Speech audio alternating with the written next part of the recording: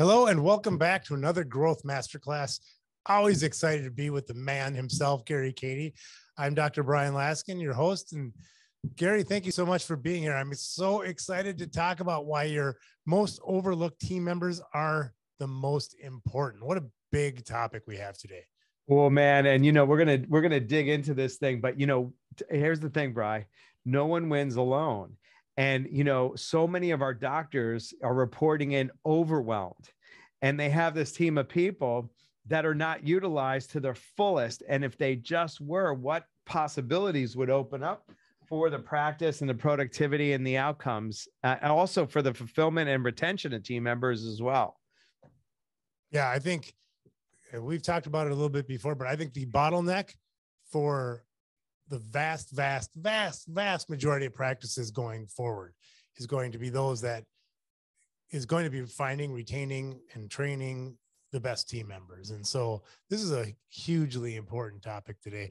And it's not going to get better for the foreseeable future. And when I by better, I mean for the industry. But you, as a dental practice, I think following these steps can definitely make it a lot better for your own situation.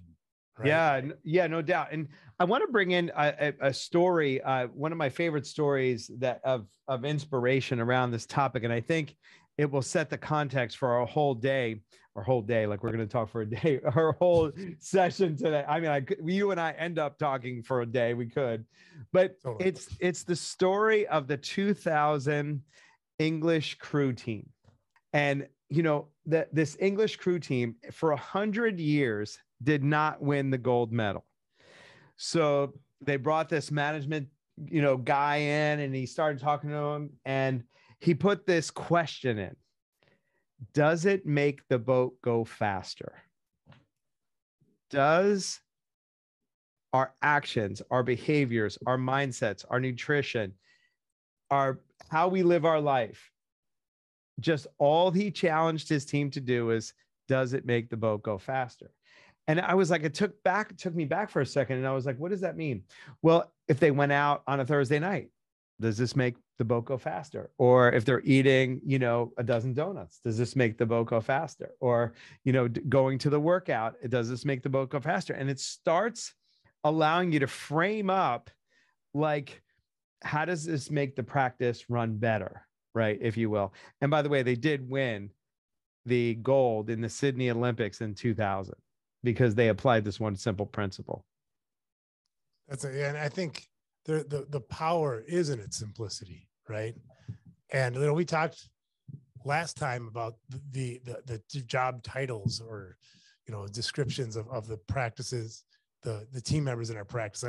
So this is a building block to move past beyond that to just the title, which is hugely important, but to talk about how we can have these team members make your practice go faster, right?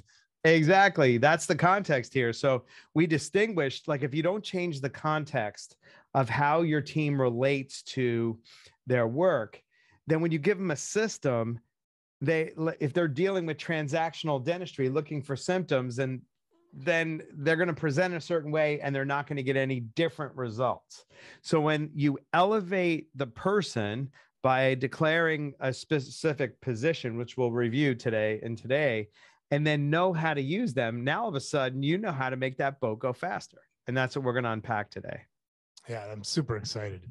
So, can you talk a little bit? Well, let's just get right into it. Let's the first team member that we've talked about last time, and if you could review kind of the dental assistant position and how they fit into this role. Yeah. So let's first start with where most dental assistants reside. They reside in, I'm in a dead end job. I can't grow past where I am. Some, very few, like, want to get into an expanded function role. They're overachievers, but mainly if you really take the 80 percentile of an assistant, they feel like their self-esteem is usually lower. A person that lives in that kind of world, when you speak to how they can be and give them a future self that's better than the one they have, and set that context, let's get the name out. Ninja. No, I'm not just an assistant. I love Ninja. Ninja is like that they when you say you're a ninja, they go, ninja, what do you mean ninja? Yeah, ninja. No, I'm not just an assistant. I am the most trusted person by the patient. And I know that, Bri. I built this whole system by sitting in everyone's chair, because when that doctor walked out of the room, that patient is asking that ninja or that assistant, should I do what he just said? Do you trust him? Like on and on. And that's where the buying decision actually gets made, right there. And if you set them up first, raising their self-worth, and then giving them a platform to be in communication with the patient, your case acceptance goes through the roof. Your patient retention is amazing, because they're sharing, and every word that comes out of an assistant's mouth or a ninja's mouth is heard. When a doctor talks to them, they're filtering and taking, maybe pieces and parts, because they're fearful of what they're either going to say might be negative, or they feel like they're being sold, and again, these are trusted dentists speaking, but it's the patients listening that we have to cut through. And the easiest way to cut through is leveraging the use of your assistants called ninjas. Yeah, I think it's great. And not only are you elevating the assistant by doing that, but I mean, I always found how shocking, how shockingly overlooked assistants are and ninjas are in dental teams. And I think it's probably because of working so closely with the dentist that it's easy to overlook the person that's one of the people that's working the hardest on the team. That oftentimes it's not a thankless job, but it's not but it can be, particularly if you're working with a dentist that doesn't throw a lot of appreciation your way, right? Yeah. And so they're not acknowledged, but by the way, it fits into the psyche of a person that would choose that as a career. So what we do is, the minute you show somebody a better way to live, they start stepping into that role and their purpose comes alive. So not only, we add a few things. First, naming it, then letting them know that they're trusted by the patient. They don't relate to themselves as the most trusted person in a dental practice when they speak, that they listen. So that's the missing element. The other piece we put in is, they think their currency is what they do throughout the day: sterilizing instruments, turning rooms, making patients feel comfortable. Their scoreboard is the measure that the doctor has for that day, because they're assisting the doctor to produce an outcome, and that outcome is the measure that the doctor is committed to doing each day. So now what you have is, you have the assistant driving the measure from the back and the appointment coordinator driving it from the front. So now you have two people driving the doctor's production for that day, and then we reward them when the doctor hits that number. Pretty powerful. Oh, that's very powerful. And I love the fact that you're focusing on the dental assistant being a sort of the core trust element in the practice, because it's true. And not just with the patient, but with the kind of the connective tissue between everybody in the practice. And if you can recognize that and elevate them to ninjas, so that, because they're not just assistants, they're basically the distributor of trust in a practice. I mean, that's what leads to case acceptance. That's what leads to your office running well. And I mean, it's really the core piece of everything we do is trusting each other and having our patients trust us, and recognizing that the dental assistants are the key trust purveyors in our practices. They would never leave a practice where they feel that fulfilled, right? No, and that's the other thing. You get team retention. The other little sniper that a lot of ninjas have, Bri, is they are good video makers. So they're great marketers. So I can't tell you how many times they're getting reviews. They're doing TikTok videos. I can't tell you how many times I see dental assistants doing great little TikTok videos and putting them out and getting great engagement, because when you have a fun dental practice, people want to come into that office.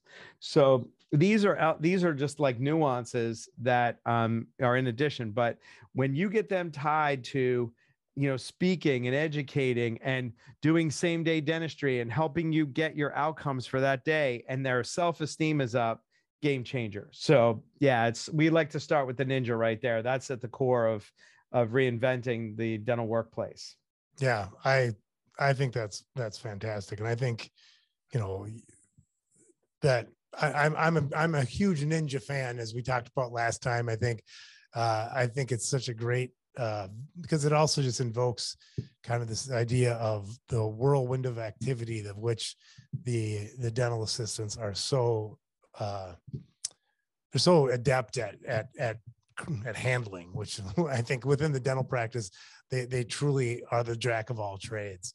Let's move on to the hygienists and kind of what's their superpower and how you can leverage it in your practice. If the ninja superpower is trust, what's the superpower of the hygienist?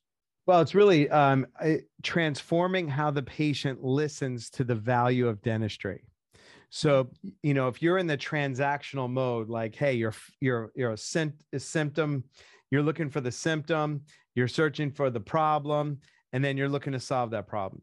The way I look at a dental practice is I believe that a dental practice can transform a whole community. How? Because they go to them twice a year. So what happens when they walk into those meetings twice a year, those appointments? What is being offered to them? And, there's 4 levels of dentistry. Level 1 is emergency care. That's where you're just doing emergencies, just reactive dentistry, root canals, low end dentistry. The next level is maintenance. People are showing up for hygiene once, maybe 1.5 times, 2, maybe, and they're maintaining, right? Then there's optimal care, the person that goes in, they, usually a prosthodontist. They're like, oh, everybody's clean. I do roundhouses all day. They'll tell me everybody's healthy and it's 100%. And I have no work to be done here. They're the optimal people. And then the one on top of that is what we call complete health. And that's where Bri, that you're looking at the mouth as the gateway to whole body health, especially in soft tissue and in hygiene. When we look at really what we provide, do we look at ourselves as healthcare providers? Not usually. We just look as our, people in dentistry they take care of this part of the body, right? But that has an impact, as we know, on the rest of the body. And, right now we know that the average, adult has some form of perio 50% of the time. We're plugged into 10 million treatment plans. How many people do you think, Brian, of those 10 million, what percentage have diagnosed soft tissue care? Oh, I'm going to be embarrassingly high, probably. so I'm going to shoot low. I'll say 12%. Very good, man. I'd tell you, you're a smart dude, man. You are. It's 8%. So 8%. 8 snowman. I'm 50% off. I don't know, or what? No, dude, it's usually, no, it's like 20. I just hear 20, 25. It's like what they think it is anecdotally in their head, but I have the facts. 8% are diagnosed, 4% are treated. 4%.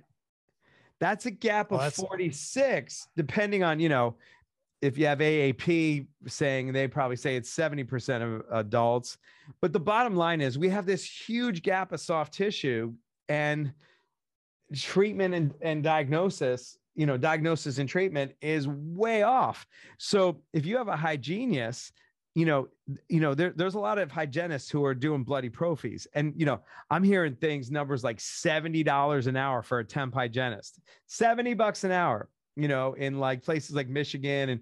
But like, there's also hygienists that have a calling that on a good day, they save smiles, and on a great day, they change and extend lives, right? And they're in the healthcare business. They relate to themselves that way.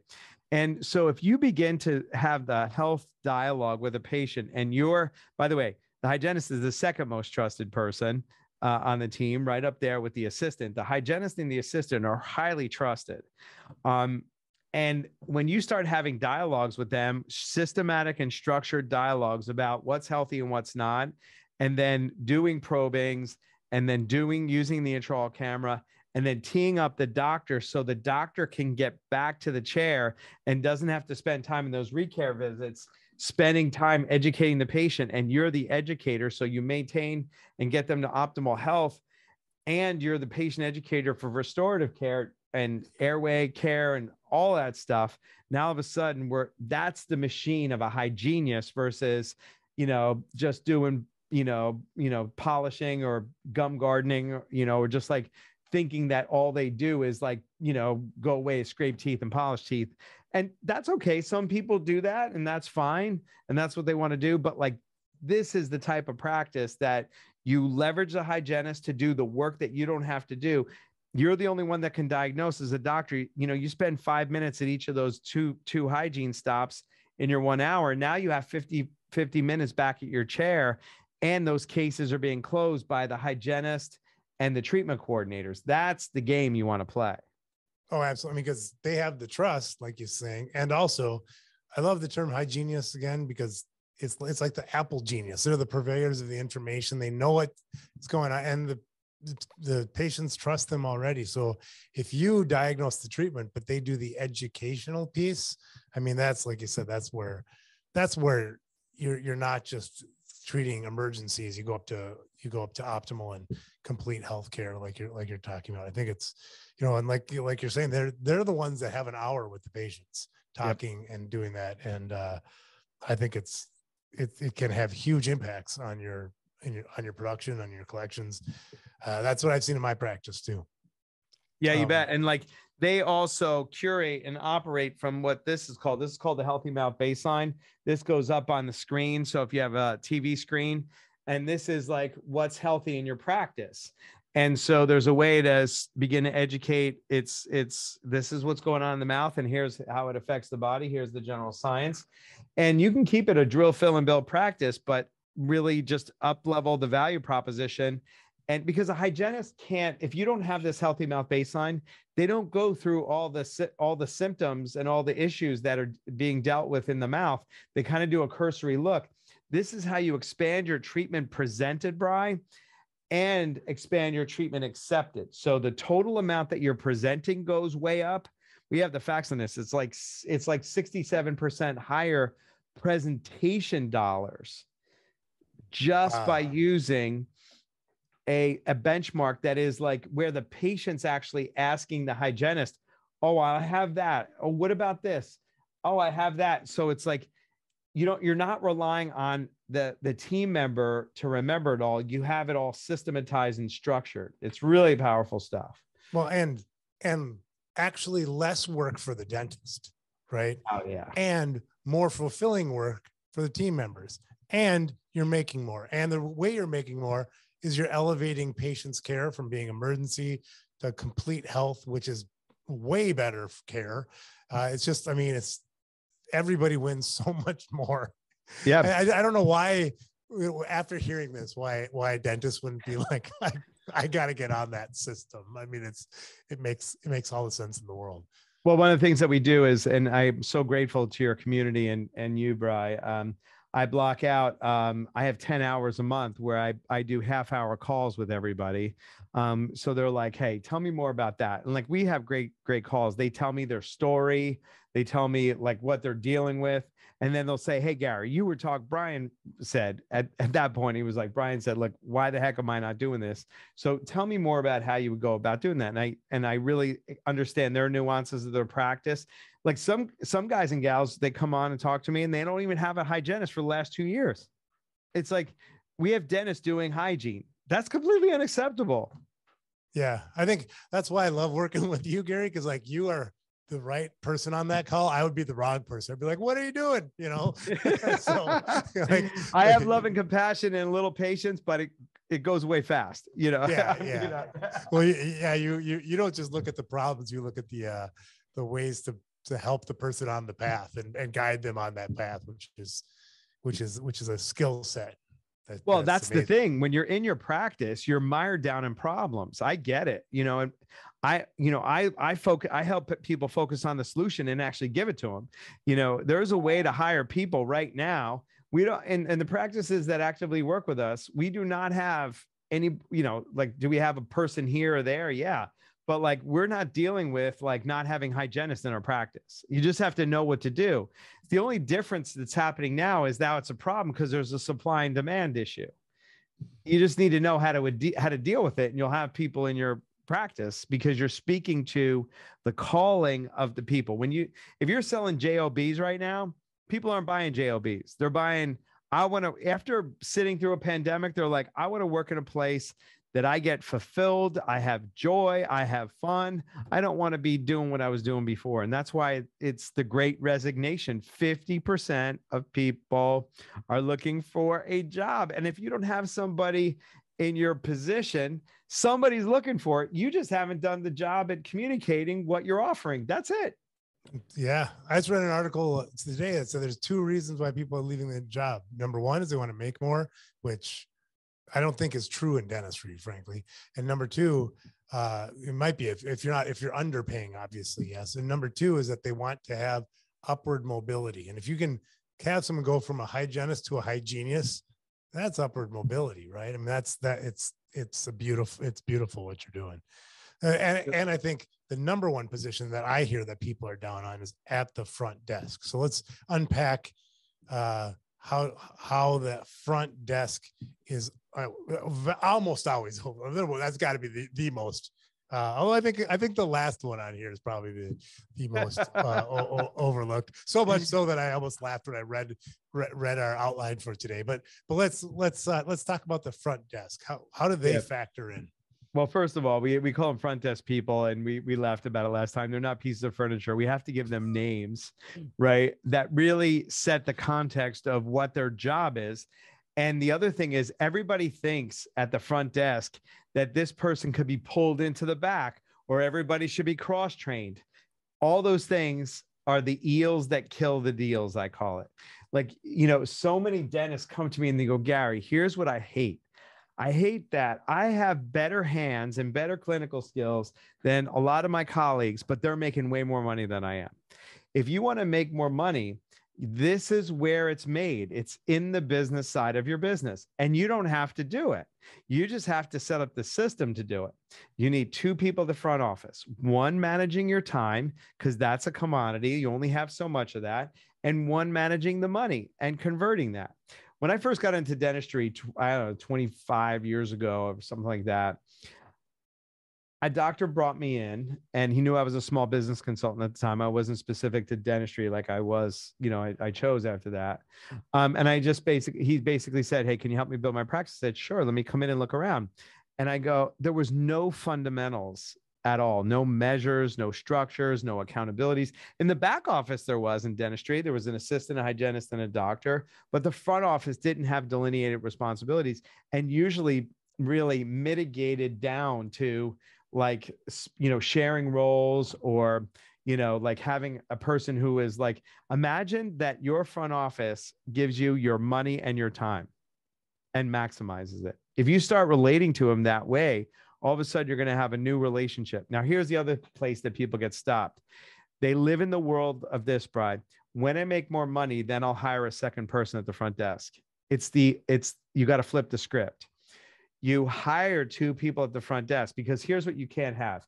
You can't have a person trying to answer the phone and take in a new patient intake form, and then the hygienist releasing a patient in the back that needs a treatment plan, sit down to go over the whole treatment plan.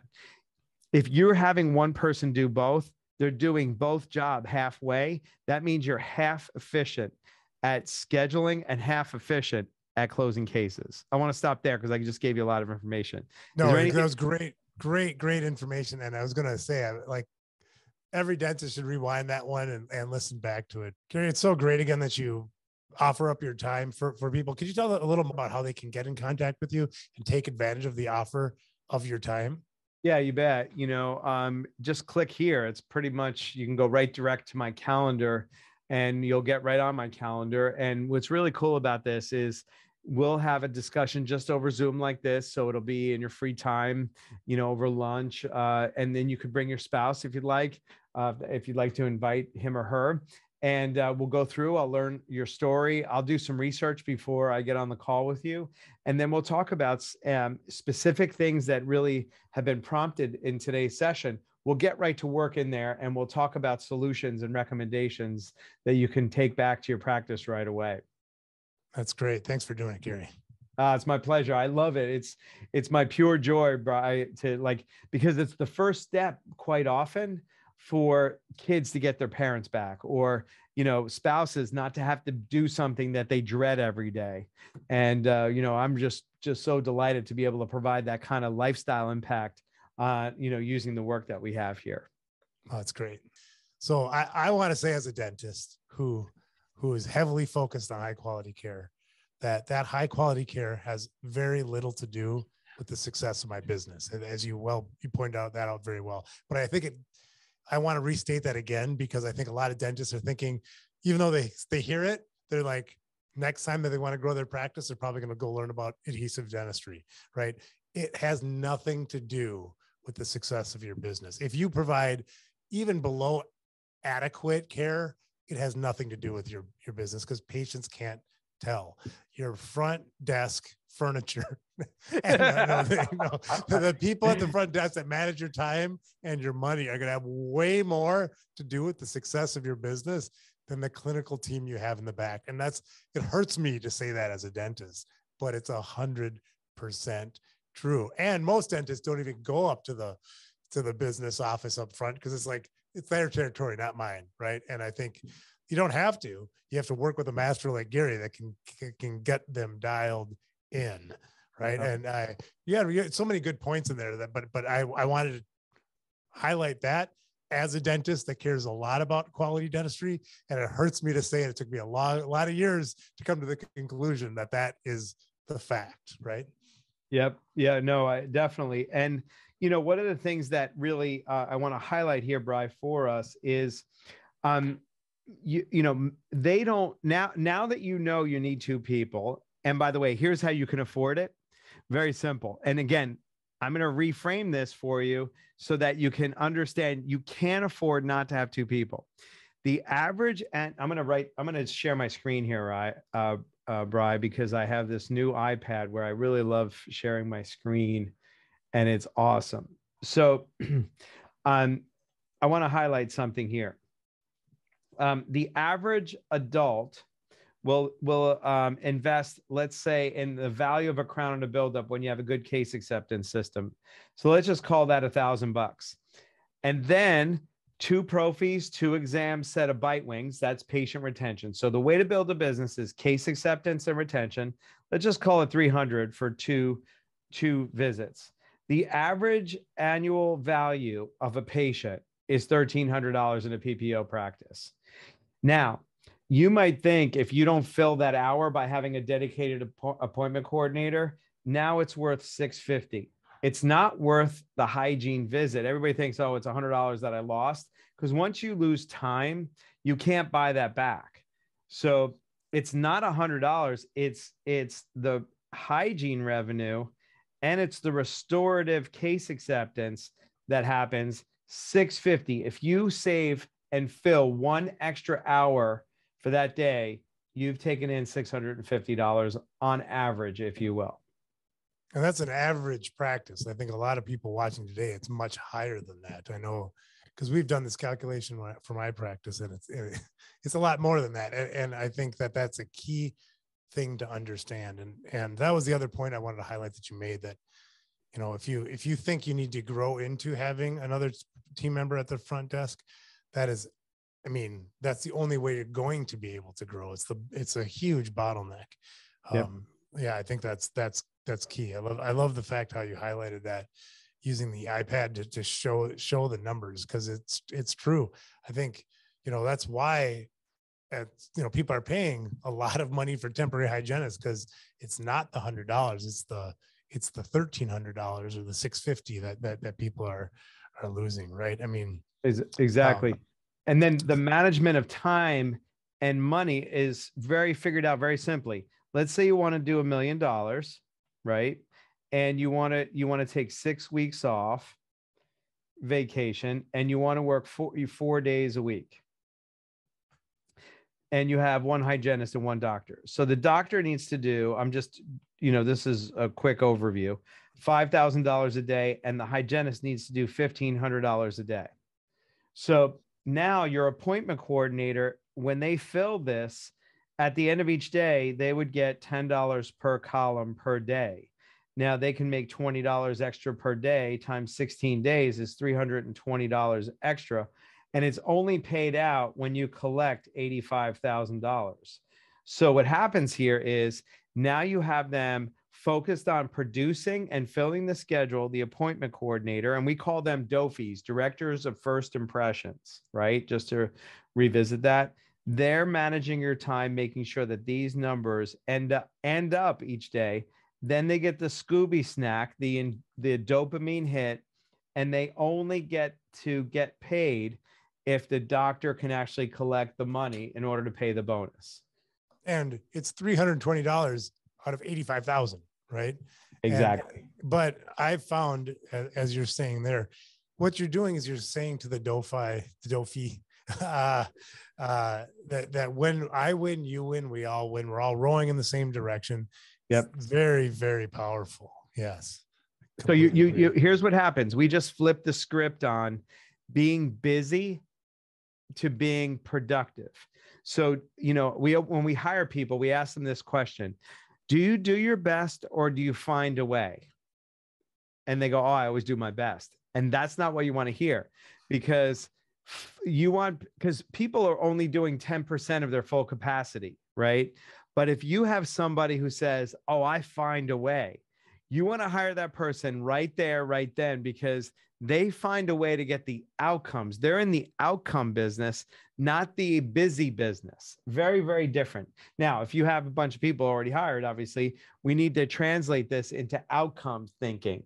And here's what we do. We reverse engineer these positions, and everyone has one outcome per day. And that outcome is correlate with what the practice owner needs them to do, Bri. And that's what makes it a very unique position. And now you have a DOFI, which is a director of first impressions, having the schedule filled. That's your time. And what we call a financial freedom fighter, they're the person that helps the patient overcome money and insurance as a barrier to get into their treatment. They handle the money of the business. Yeah, I agree 100%. And it hurts. Another thing that's hurting me today, because I have a team member right now that I'm working with where not hitting what I would call the results that we're looking for, but it's always nobody works harder than me. Nobody, it's striving harder.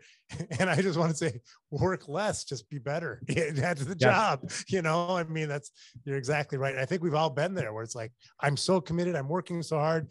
It's like, great, but running on a hamster wheel doesn't get you anywhere. Like, let's, make sure that we, and so, yeah, I love that. Are you doing your best, or are you finding a way? And by the way, I want to say it again. I said it last time, but the director of first impressions is just such a great, because that is such a huge part of the patient experience, is that first impression. Well, what people are buying today, like, we've been flattened. Like, there's a new world that we're living in, right? And how we buy things. So we've been blessed and grateful in dentistry that you always have to go to the dentist. You can't like go online to go to the dentist. Yes, you can get, teledentistry and stuff like that, but you still have to physically go. The difference maker is people, when they go to a place, they want an experience. They're paying for the experience. Like they said, if you don't hurt them, you treat them right, you see them on time, they're in control. The patient's in control of their choices and of their money. And you're just educating them so that they can make good choices. And they feel like they're in control, and they're the hero and you're the guide, and you have that perspective set. Oh my gosh. Like, you nail the experience, and then people will come back and tell their friends about you. And we needed to get that person who's answering the phone, the first person who you look at and see, creating that experience. And that's why a director of first impressions, we're only as good as that first impression on the phone and when people come in. Well, and I think it's a great prioritization to their role when you say director of first impression. And the other team member up at the business office, right? The financial freedom fighter. I mean, I think that's such a transformational term. So talk a little bit about financial freedom fighters. Yeah, most people who are treatment coordinators map their own financial scarcity, their own financial issues on top of the patient. And I'm like, I got to find a way to break this, right? So I'm really interested in like reinventing stuff so that people can like sit there and they know who they are in relationship to the work they're doing. So I'm like, all right, that's a tough one to break. So it's not about your own personal thing. Like you're here, your purpose is to help the patient get healthy and overcome the barriers of finance as it relates to dentistry, whether it's, using care credit, letting them know the perspective of insurance. But if you're, a lot of times they're called treatment coordinators, and we use that periodically, but like really what the patient will say is, oh, that's Helga taking me to the principal's office, who's like going to beat me up and like have it be like a used car sales place, right? That's not the context. The context is if you go in and you're a financial freedom fighter, you're fighting for the patient's well-being, and you're a stand for their, fitting the money so it works for them, because you understand like there's three ways people buy: paid in full when they have cash and get a discount, multiple payments over a period of time, or a longer period of time with maybe interest as well. And so they don't care how much the interest is. And when you tell them that the dentist is paying the interest for a year or two, and we can spread the payments over 2 years, I mean, care credit, it's like people don't relate to care credit that way. They don't understand that, like, yes, it costs you money, but like you just locked in a case that was $5,000. Now you're running an efficient day because you were able to close a $5,000 case, and you're not numbing every tooth, to treat a surface, Oh, it's huge. And having a financial freedom fighter up the front desk, doing that is absolutely key. I think it's such a great mindset shift that would take people from doing 1Z, 2Z dentistry to doing the roundhouse for like the prosthetist that you referred to before, right? Yeah. And all it is a flip of a switch. Once you get people sitting in a new context and what I mean is like, how do you relate to your work?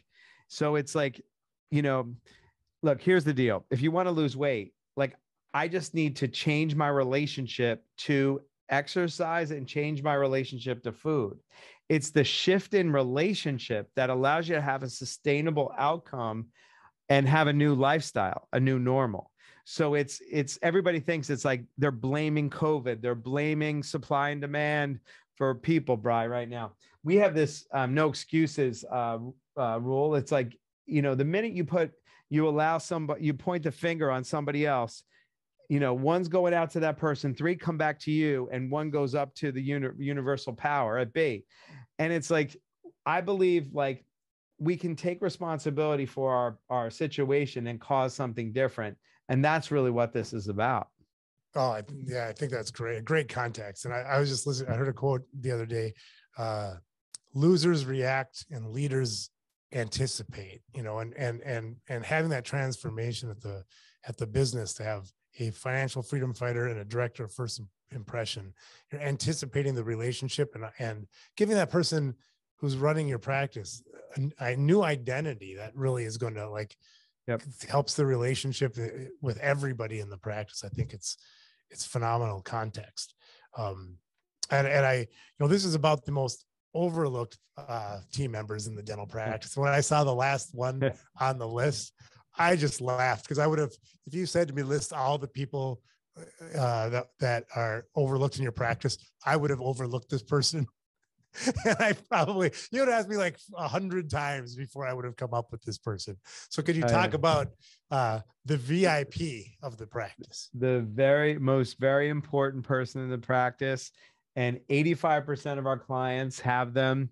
It is the spouse in the house, whether it's, two dentists together, or a dentist and a financial coordinator, or a dentist person working in.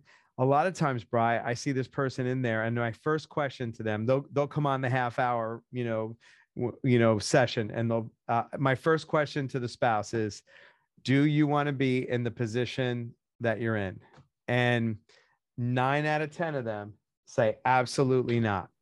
Or they'll say, I just want to have this piece and I want to have freedom. I don't want to have to be, chained to the chair in the office.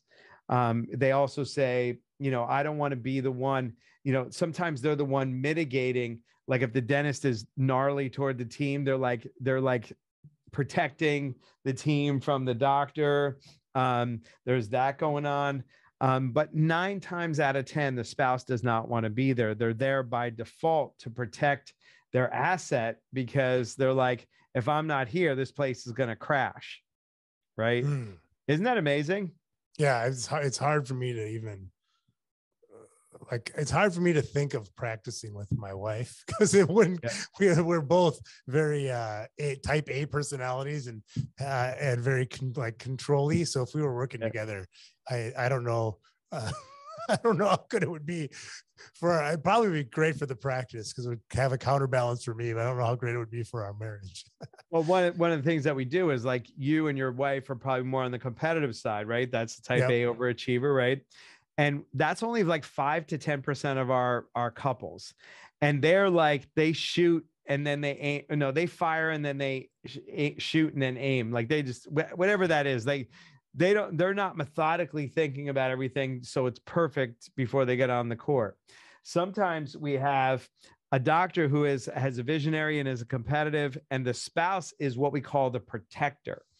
And the protector plays a big key role. When they're in this role, it's really important to have the spouse be the counterbalance for the doctor. So, they give them things to look at. They give them another way to see. They protect the doctor, the team, the investments. Now, there's a healthy balance for this, Bri, and then there's an unhealthy balance. And where it gets unhealthy is when there's fear and scarcity in the space, or doubt about the ability that somebody has. And we help people move through this space. I can show you visually. I just want to show you really quickly how to move people out of their comfort zone, because this is where I see spouses get stuck. And here's where the cost lies. The cost comes in because the kids don't get their parents, because they're both working in the practice. The kids are 8, 10, and 11. They need their parents there. They come home and they're talking about the practice, and they can't really maybe spend time with homework and stuff like that. So I can't tell you how many times, this is my biggest joy. I never missed this guy's stuff. But it was because I had to put some structure in. And so, most people are that we work with right now are millennial families. They got young kids and they're building a business, and they work hard to build the business. And then what happens is you only get 17 years with your kids, and then they want to go on their own and then they go off to college. Then when you have a successful business, it's like, oh my gosh, we just missed our kids and now they're off and we missed the whole thing. And that's the one thing that is unacceptable to me. And we put structure in place for that. I mean, think about that, Brian. There's a lot of people that their kids miss out on their parents being there as part of their life. Oh yeah. It's a huge issue in dentistry. And how the, I think that spouses are oftentimes probably the most overlooked team member in the practice, for sure. Yeah. And this is what we help them do. This is the comfort zone, right? And in the comfort zone, the spouse has got I know where I'm going. I know what's working. I know what's not. I know who's on my team. I know my partner can do great dentistry. I know how much money we have to do X, Y, and Z. So they're in their comfort zone, and they created that, but they get stuck there. And really where they want to get is out here in progression, right? And progression. And what they have to cross is what we call the chaos. They have to cross chaos. And what's in chaos is the unknown. There's things that they know they don't know, but then there's things that they don't know that they don't know. And it's like, well, if I bring on an associate, what if it doesn't work? I've heard associates don't work, and then we need more hands, but we can't do that. I don't know if I can afford another front desk to replace me. If we have to pay somebody, are we going to be profitable? All these unknowns. And then when you have somebody that can link them all together and walk you through the chaos, you can get to progression. And then these spouses, really, this is the key. They become a support to their doctor spouse, and not someone who's just squashing everything. Because I often hear like, oh man, I feel like I'm the Debbie Downer on the team. I'm squashing things, but it's like they're just in survival and they want to break free, but they haven't been able to do that. And then that walk across that chaos portion, once they understand what they need to do, they get it and they step through, and then they're to the other side, and then they're out of the practice, taking care of homework. It is beautiful to see a mom or a dad being home and present with their kids, and like still having control over the practice because we set them up. They're running their whole practice. You know, we're going to start talking about our software that controls their profitability and controls their performance. I think that's so well stated. I love the visual. And I think that, you know, there's so many aspects of a practice that people are looking to go through that chaos, that unknown, to get to the other, to the next levels, the next, to progress their practice. And I think the easiest way to do it is to have somebody kind of who knows the unknowns, and like you're the best at it, man. So I very much appreciate that you have a limited amount of spots for people to have where they can talk about their specific situation with you and get help. So thank you so much for that. And as always, man, it's been great talking with you. My pleasure. Thanks, Brian.